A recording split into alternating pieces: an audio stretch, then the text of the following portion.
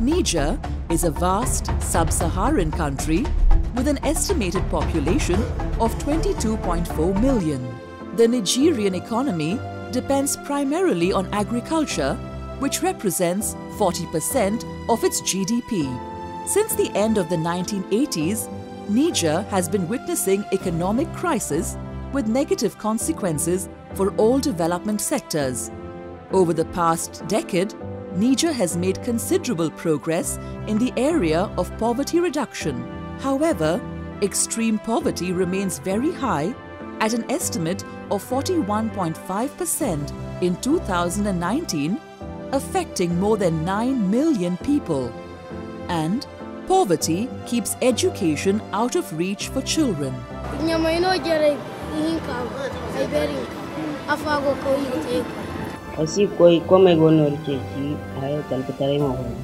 Despite the performance observed in terms of access to education in the past few years, numerous challenges remain to be addressed by Niger's education system, as many children and adolescents remain out of the education system.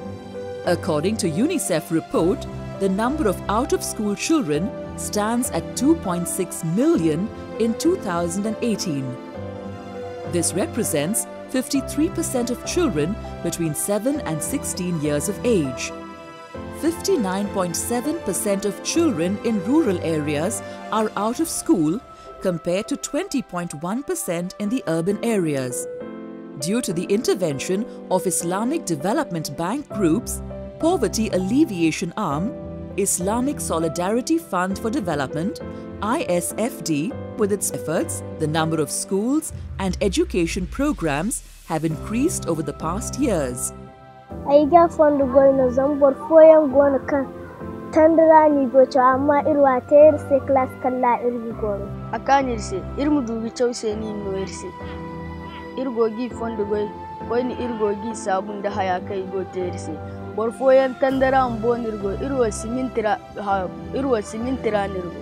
The average annual growth rate was 2.7% between 2011 and 2015 for primary schools. Despite this growth, schools have an average of just 4 classrooms and almost half of them are thatched huts. The problem becomes even more acute at the level of junior secondary schools. Children residing in a locality where there is no secondary school run a higher risk of dropping out.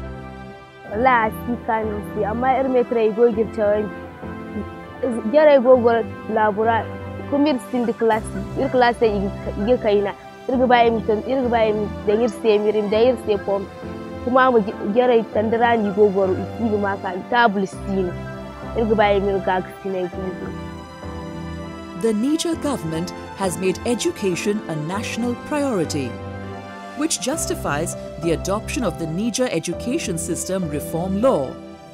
This law sets the fundamental principles which makes education a right for every Nigerian citizen. In order to strengthen the out-of-school children and adolescents program, we seek support from unilateral organizations and philanthropists to achieve these objectives. Improving the learning environment of all schools,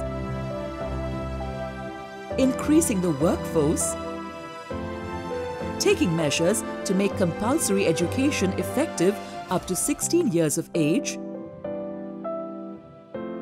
establishing financial support mechanisms, reducing training costs and fees,